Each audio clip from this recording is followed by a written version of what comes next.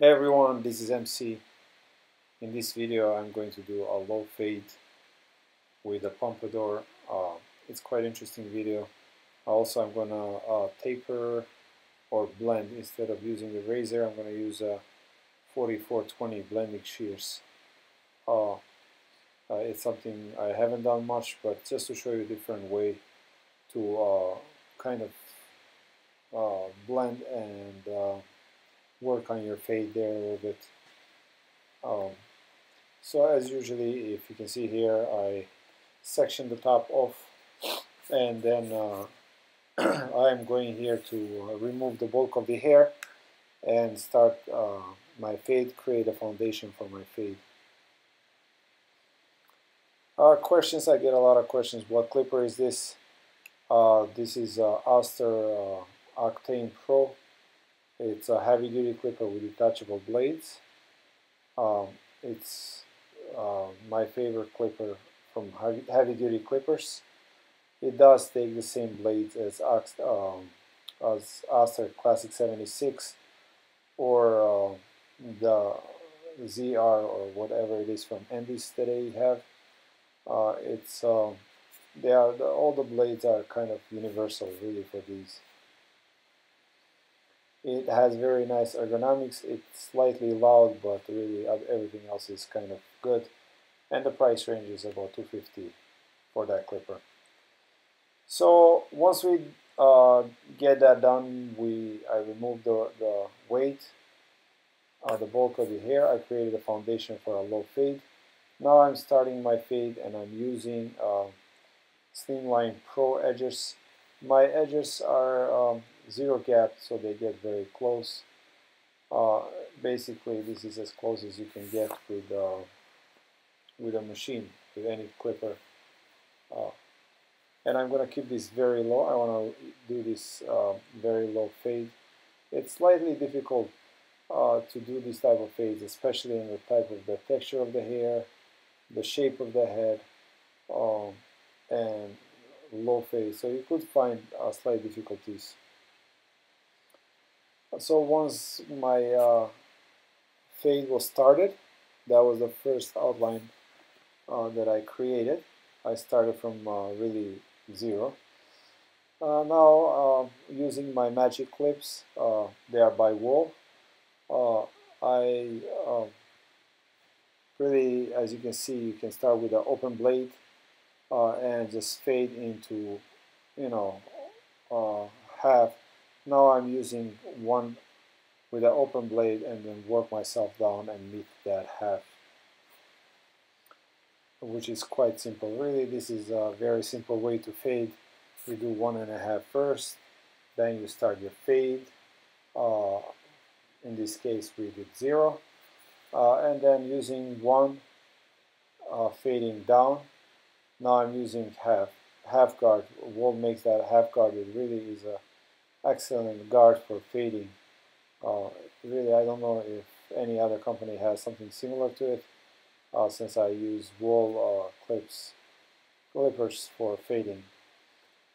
So it's really a nice guard they created there. And then once that is done, pretty much your fade is done.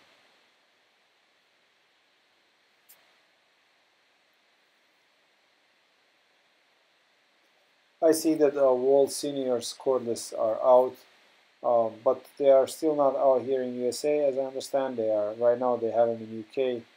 To be honest, I can't wait to see those. I've been using these magic clips for the last, I believe, 3 years since they came out. And they've been excellent, actually, very good. But it's time for me to update my tools, and really I can't wait for the Wahl Seniors to get them in my hands. So I'm keeping this very low fade. I'm not actually going high. It's slightly more difficult to fade when you do low fades than a high fade or medium fade, because you have a short span in which you have to fade. You have to make that transition from very, very short to very long. So really this is the best way to fade here is actually from top down. So once you do 1.5 and you create your base for a haircut, remove the bulk and also create a base for your fade, then you can start your fade with whatever you want it is, like I did in this case with really, 0, because my edges are gapped to 0.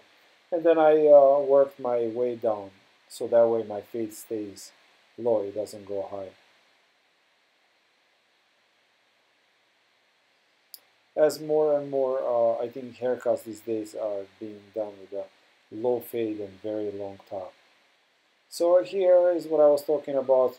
I could have used a straight edge razor for this, but I decided to use here blending shears. The shear I use is an old Barber shear. I recently got it actually. It's called 4420. This is, they say, one of the best blending shears you can get. And the shear actually is pretty cheap. It's only, I believe, 89 bucks. In any case, it's under $100.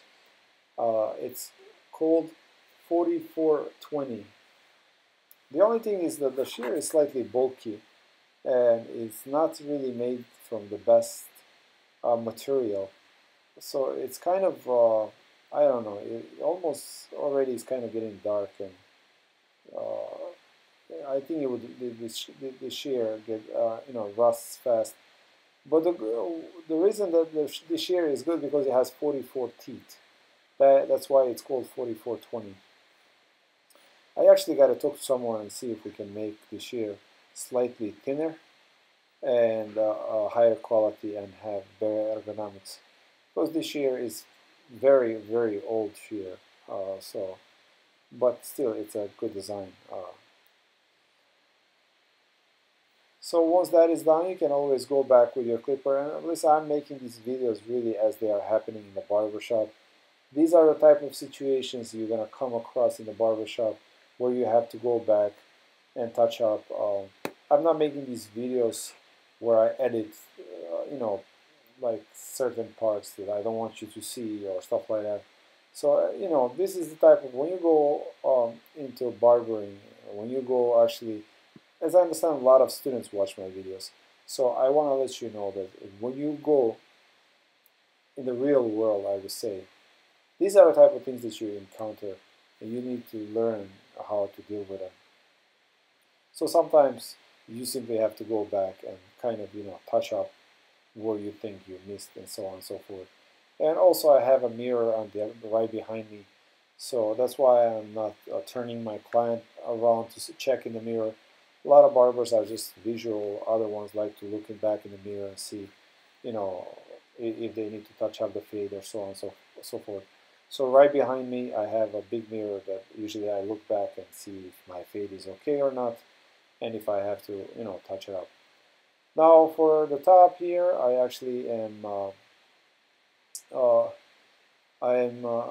just kind of creating texture. He has fine hair. We want to keep the length, so I'm not going to really remove any length, but I'm creating texture. When you have a long hair like this and you don't have any texture in it, the hair tends to just fall flat. No matter how much product you put in the hair, it just like collapses, I mean, you might, when you style it, it might hold for a little bit, but it just collapses, it just falls flat. What this does, it creates a texture and makes volume, and it's a lot easier to maintain, a long style, and products long a lot holder. I mean, hold a lot longer, excuse me. Here on the last section, I'm just going to, towards the end, touch it up a little bit. Really, I'm not going to do much on the front. I don't want any short hairs to stick out. So I kept the top really as long as it is. Now I am going to shape up. I'm not going to, we are growing the front. So the old shape up line is actually, we are growing, it's about 1 inch long there, the hair. We're not going to cut that, we're going to actually leave it to grow. So I'm just going to clean the natural hairline. I'm not going to touch any hair that's actually growing, as you can see on the left side there. The razor I'm using, it's Turkish razor Sedef. it's a very nice design. I love this razor. It's very thin, and you can see it. You can see the blade. It's really nice razor for shape ups. It has open blade, open tip on the blade. The only problem with this razor is like made with really poor quality. I mean, usually I go to three, 4 of these a year because they just don't last. It's a cheap razor. It's like $10, but it just doesn't last, and it gets loose too fast. The handle and the blade holder are really just gets loose. So, but the design of it is very good. So we are actually trying right now to actually make a good quality of this razor. So shortly, I hope within a week or so, I will have a new razor and we'll see how it looks. Alright guys, this is your haircut. Thanks for watching. Please don't forget to subscribe. If you like my video, put a thumbs up. And until next time, take care of yourself. Again, please don't forget to subscribe to my channel for more videos like this and for seminars that are coming up. Thanks a lot. Take care. Bye-bye.